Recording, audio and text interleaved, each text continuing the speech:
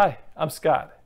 In this video, I'm going to go over the process and procedures I took to purchase and install an LED score display in my WMS Sys11 Pinball Machine, Whirlwind.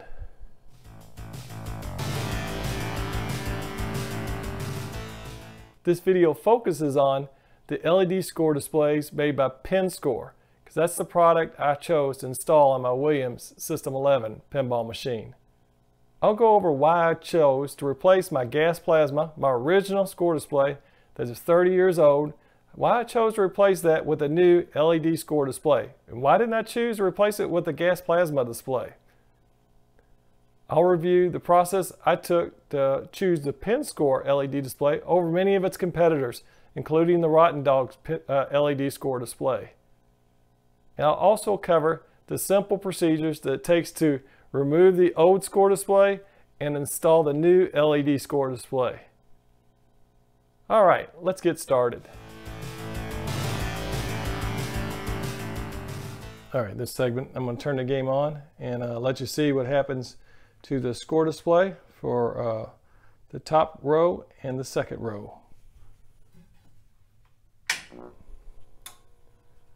Okay, so the game's booted, and you'll notice that we have information on the bottom but not on the top. So after 29 years or so, the top line's finally gassed out.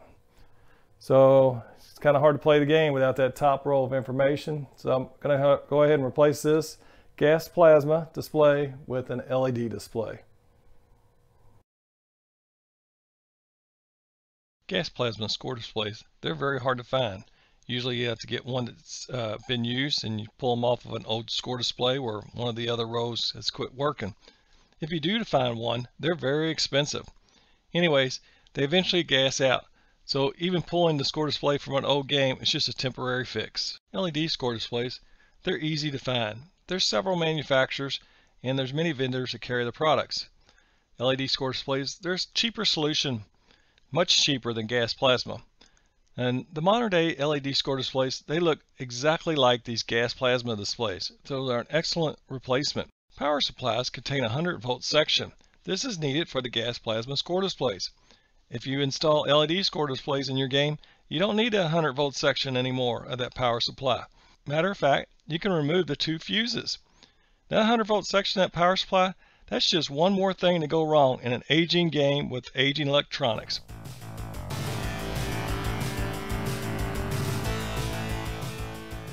For the WMS Sys11B game I needed the LED score displays for, Whirlwind, the PinScore displays cost $200. They're well made and it's high quality. It comes with a brightness adjustment knob, a diagnostic button that lets you test the segments and the digits without even going into the coin door and the diagnostics. It comes with 5 volts to run the LEDs, so you don't need your high voltage section on the power supply. The LED segments that come with this beautiful black mat that makes the LEDs pop. It includes a foam light shield so you don't have any bleed from your general illumination lights in the back box. And the digits, they're all in the original font and the original color. For the WMS Sys11B game that I needed an LED score display for, Whirlwind, the Rottendog part cost $160. It's well made. The electronics design, it's very simple. It comes with a schematic and it uses only 5 volts. Once again, no need for a 100-volt section in your power supply. The LED segments that come with the black matte background, and it looks pretty good. It's a pretty good product.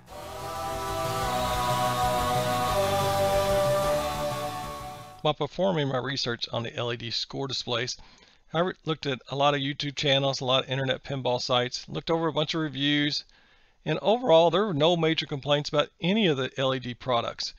PinScore got the most love, but Rottendog got a lot of favorable mentions, so there was no clear winner during my research. The price difference between Rottendog and PinScore, it definitely makes you raise an eyebrow. Rottendog's $40 cheaper. That's 20% cheaper than PinScore. However, for $40 more, PinScore included some features that I liked. They included the exact color and font match. That was important to me. They included those foam light shields to prevent the GI bleed from the back box. That was important to me. They included that self-test button. That made testing those digits and segments a lot easier than going through the segment display in the coin door. In the brightness adjustment knob, that holds some potential ease of use for people that want to adjust the brightness of their score displays.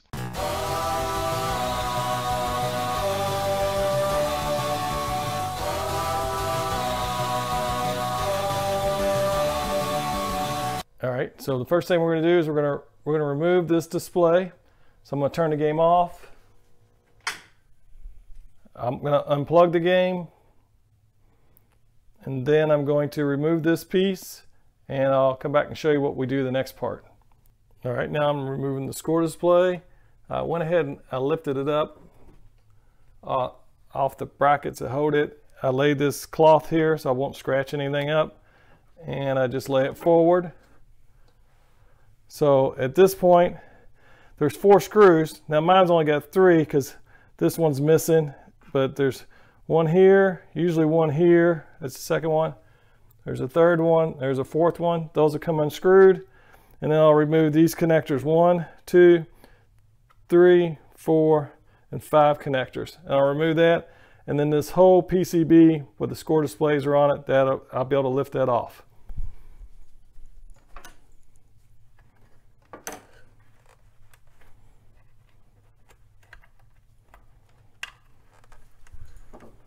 Okay, we removed the 5 connectors, 1, 2, 3, 4, 5, and removed on my game the 3 screws. There should be 4 on your game, mine's missing 1. And at that point, we'll be able to lift this PCB out of here. We're just going to clear the speaker wires. And there we go. So that's the score display PCB. Score display row 1 and row 2.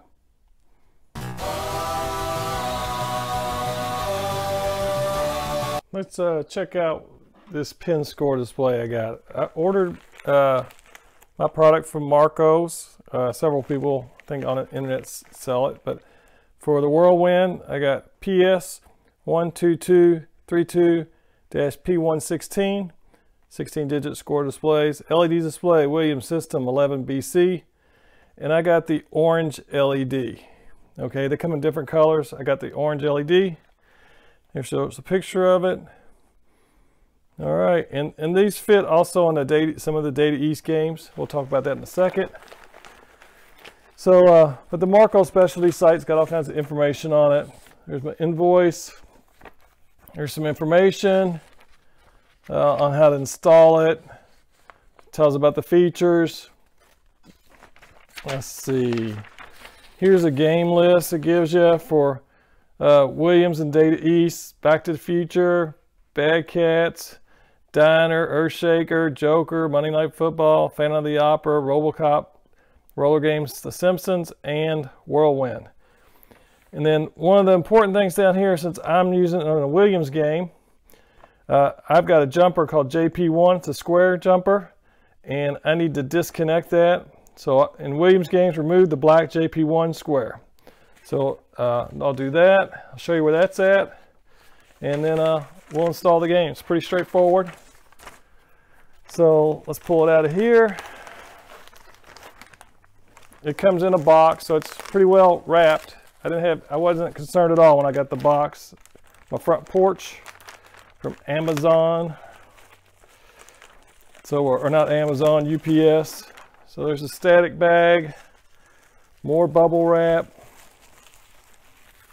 Let's see, taped together. And there it is. So by the power video, I've already put on the foam covers. It came with some foam covers. I put those on. By the power video, also, this is JP1. This is the jumper. I've removed that jumper, and I with electrical tape. I put it on the back of my board so I wouldn't lose it in case I ever want to use this board in a DataEast. So the other thing is, here's your test button. I'll show that later on, where you can test all the segments. It's simple, easy. You don't have to go in through any of the system menus in the coin door. And here's your brightness control. And this one is installed a little crooked on mine, so it's not as easy to change it. The brightness once it's installed in the game, because the game would be installed like that, so it's kind of hard to get to. But that's life. Not everything's perfect. But this is how it is. It's ready to go in the game now. So there's 1, 2, 3, 4, 5 connectors. We talked about those 5 connectors. 1, 2, 3, 4, 5 that I pulled off the old score display. And here's your screw holes, 1, 2, 3, and 4. So the only other thing is I have to take the standoffs off the old PCB so I can use them here. So the board stands away from the little piece with the speakers and everything. So they don't tell you about that in instructions, but that's no big deal. So there it is. It looks fantastic. The LEDs look fantastic. I can't tell you how crisp that black, the digits, the black mat behind the digits. It looks great. So let's go ahead and install it. All right, in this video clip, just before we install the new PinScore display, I want to give you a little comparison to what it looks like with the original Williams display. So look at how the digits pop. Now, some people may not like that. I like it a lot. I think when you see these in the games, it makes a big difference. I think it looks so much better. So this is an instance where you're going to trade these really nice LED displays for a gas plasma, and a lot of people, that gas plasma looks beautiful too, but these LEDs look fantastic. Modern technology, they look a lot better in 2020 than they looked, in 2000. So things really have changed with LED displays. So there you go. That's what the original one, that's 30 years old from my game from 1990. And here's what the new one, score display. This thing will last me hopefully for another 30 years.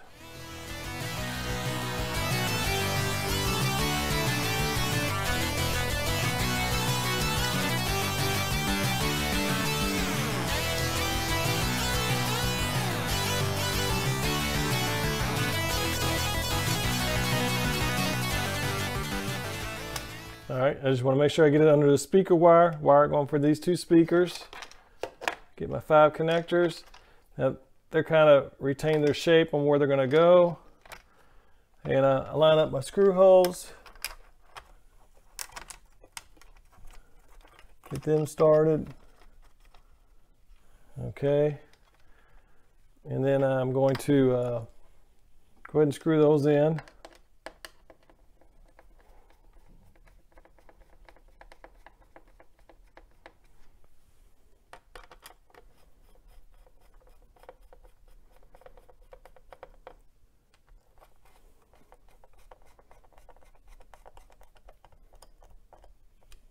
Okay, snug, tight, but not too tight. Don't want to strip anything out. I think that's probably what happened to my other screw back here. Now I want to put this little ribbon cable in. Scoot that back a little bit. And we line this up.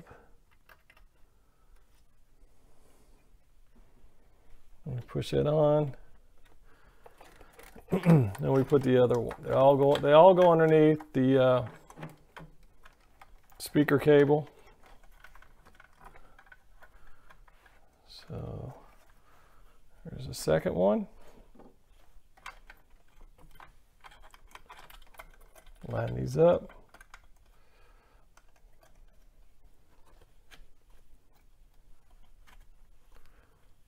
And there's the last one. And the connectors are just a little bit different than the original Williams display. Nothing crazy, but just so you know, it's not a perfect exact match. They're just a little bit spread further apart. But that's it. I just installed it. We flip it up. Oops, got my screwdriver in the way.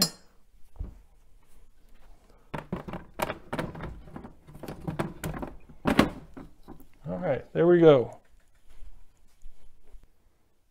All right, let's turn it on and see what it does.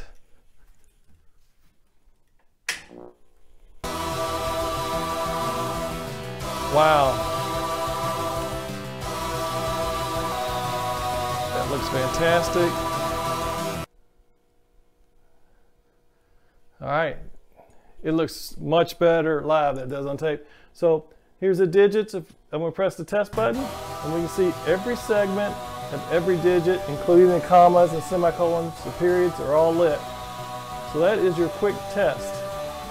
And that's a lot easier and faster than going through the coin door. So, and now the brightness switch, it's over here. And because it's bent at an angle, it was bent at an angle this way, it's coming up against this. So it's not easy to get, but I like the brightness where it's at right now. I think it looks fantastic. So let me dim some of the lights. I got all the lights on for shooting a video. Let's dim some lights.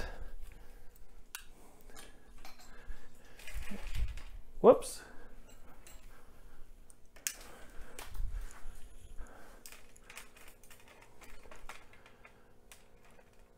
And there we go. I tell you, it looks great. Really looks good. Wow. How many times did I say that? A bunch. Wow, it looks that good. I mean, if I'm going to spend $200 on the display, right there, I'm telling you, that looks like gas plasma live. I'm telling you, the video is not capturing this. It looks like gas plasma. The only thing I can tell difference is it looks better than what I had before. All right, fantastic. Right now, I'm happy, very happy. All right, that wraps up this video where I go over the process of why I chose to select a PinScore LED score display and the simple process of removing the old score display and installing the new LED score display. Now the processes that are performed in this video, they're really toward the WMS Sys11 score displays and the DataEast score displays that came out during that same time period. Now everybody that owns a classic pinball machine that came out through mid-70s all the way up to 1991, we've all got these gas plasma score displays. Whether it's the segments this way or the individual segments in the different corners, they're all gas plasma. And they're all going to gas out. So eventually you're going to have to replace your score displays. And really your only option that's economical and viable in the go-forward solution is an LED score displays. And there's several competitors out there. I don't have anything against Rottendog. I think they make a good product. I just went with PinScore. I felt more comfortable with them. They cost more. So if I was to do it again, would I buy a Rottendog? I don't think I'd have a problem buying a Rottendog. If I was going to buy a machine from somebody and they installed a Rottendog LED score display, would I have a problem with that? I don't think I'd have a problem with that. It's just, I chose to go with PinScore. I felt a little bit more comfortable with their process and the features built into it. And that was what I went with. I'm sure if you went with a Rottendog, you'd be okay. Now, if you watched the video and you saw how simple it was to remove the old score display and install the new LED score display, that's a 15-20 minute process. Hopefully this video gives you the confidence that you could do this project yourself. This is a no big deal. This is an easy one. All right, you be sure to keep watching my YouTube channel to catch my upcoming videos about machines in your home arcades, such as pinballs and video games. Now go ahead, click on that red subscribe button. And don't forget to ring that bell and you'll get automatic notifications of when I add content to my YouTube channel. Now if you like this video, click the thumbs up. If you dislike this video, click the thumbs down. And if you have any feedback, leave it in the comments section below. All right, go out there and have a great day and play some classic pinball machines. You got the power. You got the might. No way. Get ready for battle. Give me your money.